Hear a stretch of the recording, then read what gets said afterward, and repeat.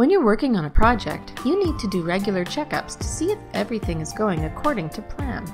In this video, I'll show you how to keep track of a project by creating a report that compares the time that's been planned versus the actual time that's been worked on a project.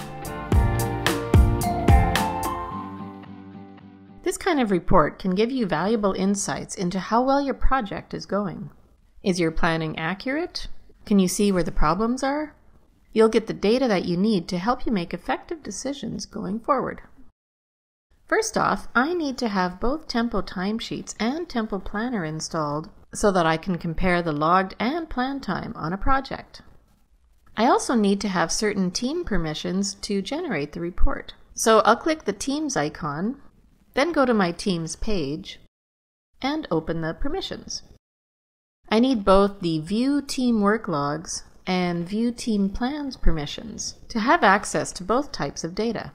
I'm a team lead, so I have these permissions by default, but I could create a permission role to give them to other people, either in or outside the team.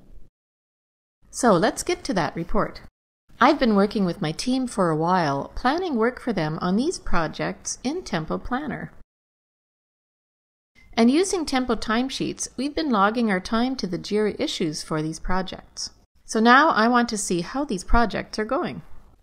I'll open Reports from the sidebar and click Plan versus Actual. Here I can choose a filter to show only what I need, and you can filter for different things as you see here. I'm going to select Teams and then select Team Cafe, which is the team I was just looking at. I could add my other teams here, but I'll focus on just this one.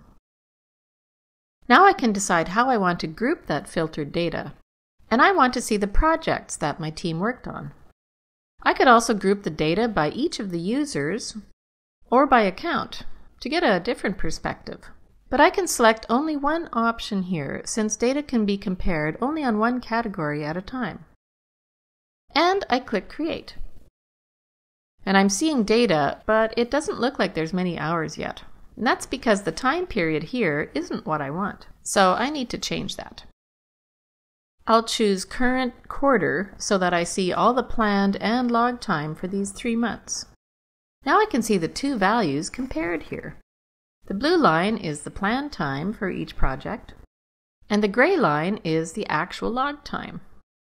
The variance between these two is shown here as a percentage.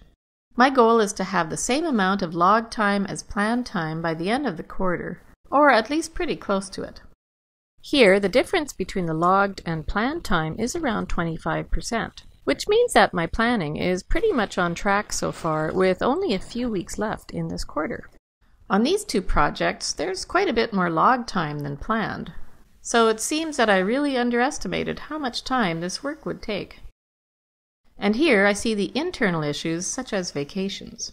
Most of my team members will be taking their vacations at the end of the quarter, so the time is just planned, but not all logged yet. So by regularly running this report during the lifetime of the project, I can monitor and evaluate how my team is doing. It gives me the data that I need to make changes, such as increasing or decreasing the number of resources on certain tasks. And this way I can have the team perform as efficiently as possible. And for future projects, I'll be able to forecast resource requirements better because I can make estimates based on my team's past performance. Now I want to save this report so that I can run it again later, and I'll do that from up here. I get a reminder that this is a dynamic period report, which means that the time and date will be updated based on the current date every time I run this report. This is useful for creating report templates, and I'll do that here by calling this my quarterly project checkup. And click Save Report.